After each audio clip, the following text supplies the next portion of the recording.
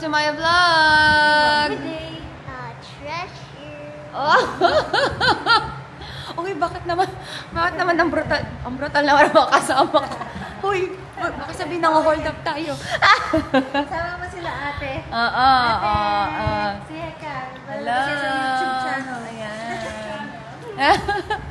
Ayan. So guys, we're going to Europe! So, nandito kami sa Bulacan kasi we chose to ride sa airport sa Clark kasi mas mura actually. Mas mura doon. Maganda rin yung time slot ng nakuha namin. It's like, ang flight namin would be 7 PM para at least dire-diretso na lang yung tulog namin pagdating namin ng Dubai. Guys, got my tickets! Boarding pass. You know the advantage of being in business class kasi yung bagahe. Actually, yun yung naging bonus, no? So, I have extra 40 kilos. Yan. I mean, all in all, 40 kilos. And then, may lounge ka pa. So, I'm really curious kung ano yung tsura ng lounge at kain tayo doon at inom pa tayo doon. Here tayo!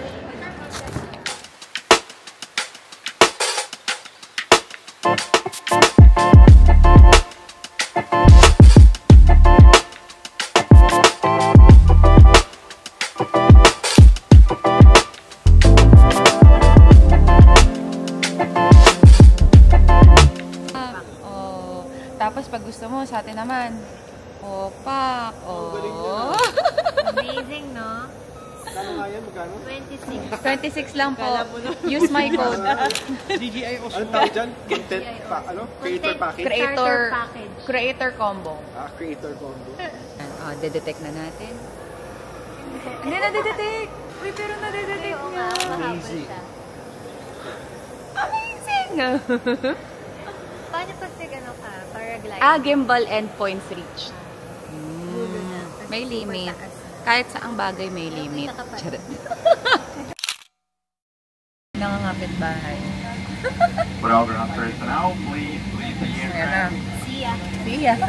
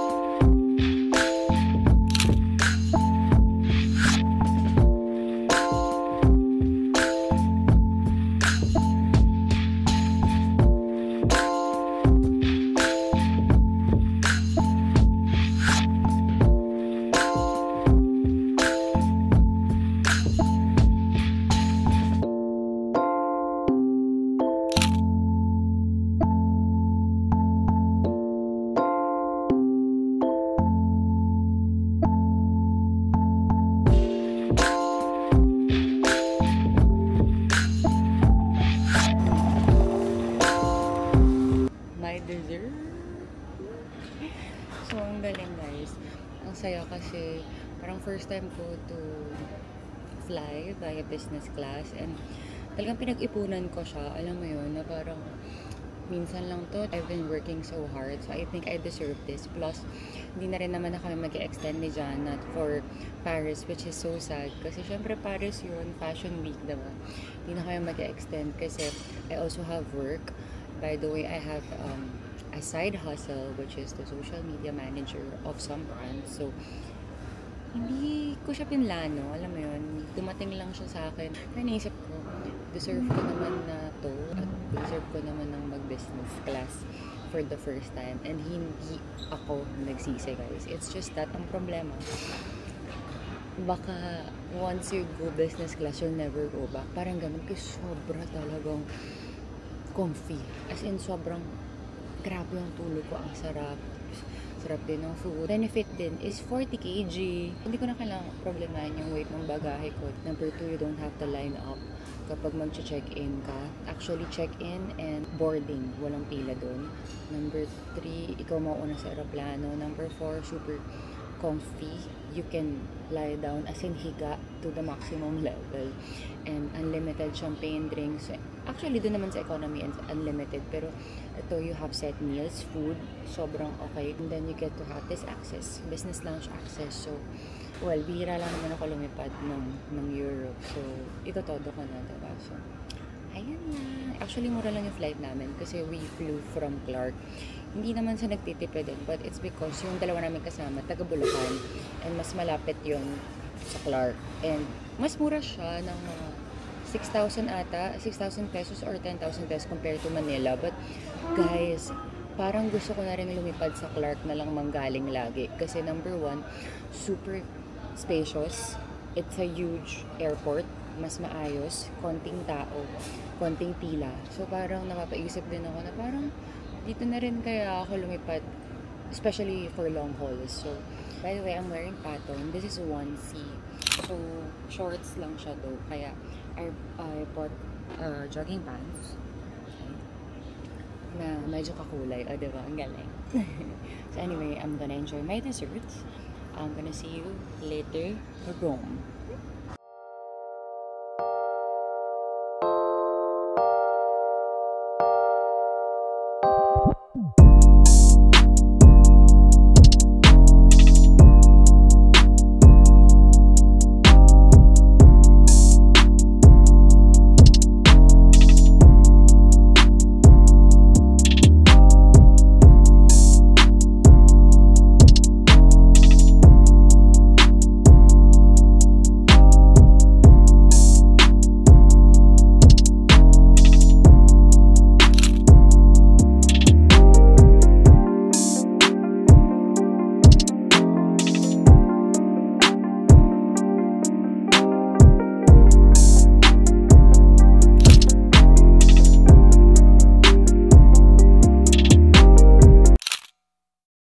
We just landed. Ano sabi mo? Leonardo da Vinci.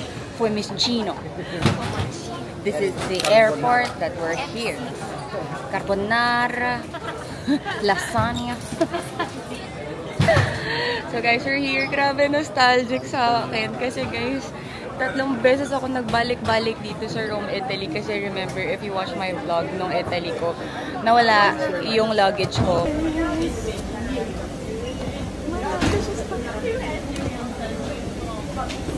Lost luggage ako from Amsterdam to here.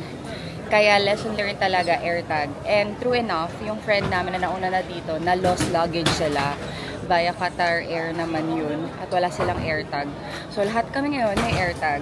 So every time na connecting ganyan, check namin agad yung bag namin kasi nakakapraning.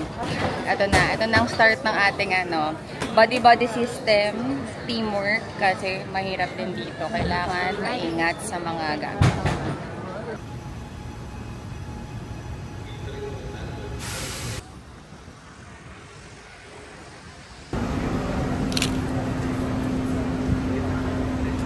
Hi guys, we're now here at our Airbnb. This is our room. And this is the view.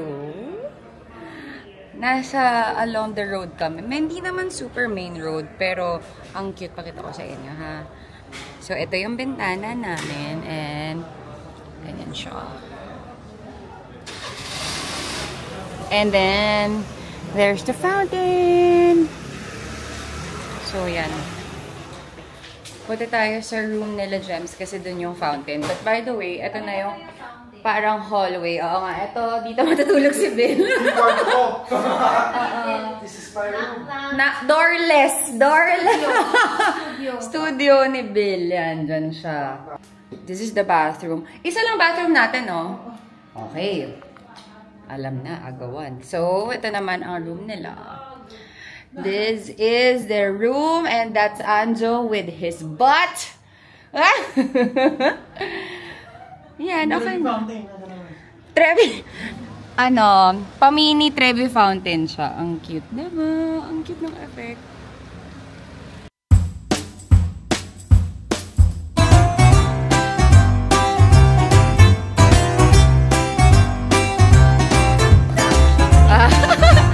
Igib-igib sa gabi.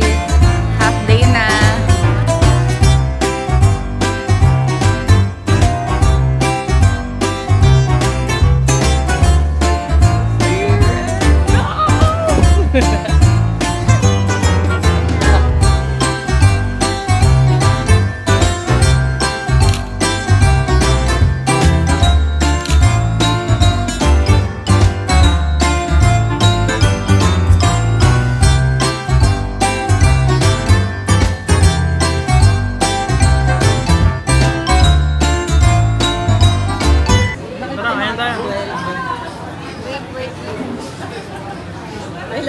expensive.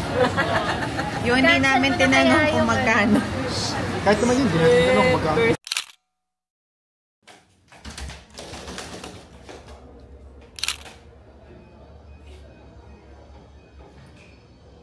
Ciao! Buongiorno! Very! Kompleto na kami! Ay, lasagna!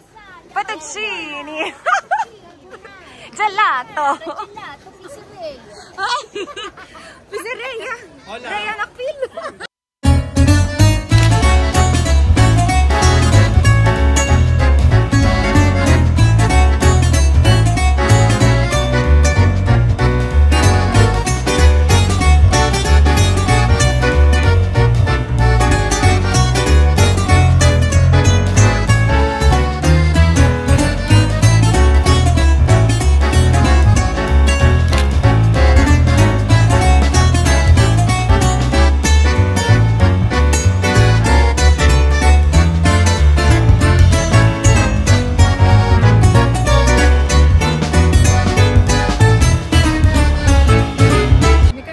Tara, Dom! Yan na! Dom, sama ka na, Dom! Huwag ka na magpatumpik-tumpik.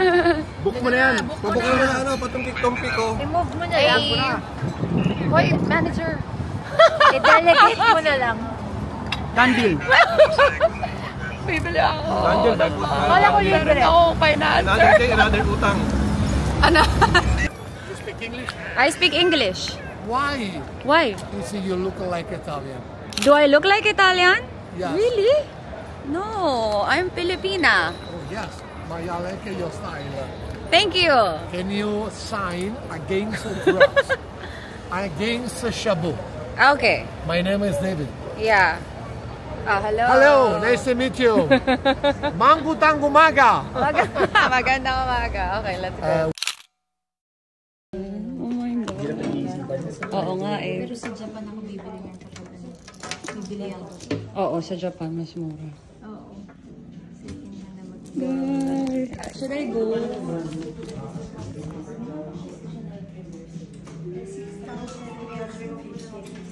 And with my supportive friends, Nanalo na po. you say Nanalo na po. yes to this. Ay, manager ko. Dito pa lang, putik naka 500,000 na siya. Ito na yun. Last na to. Ito na yun. Ito talaga, hindi. Gusto ko talagang bilhin. Hindi, maganda naman.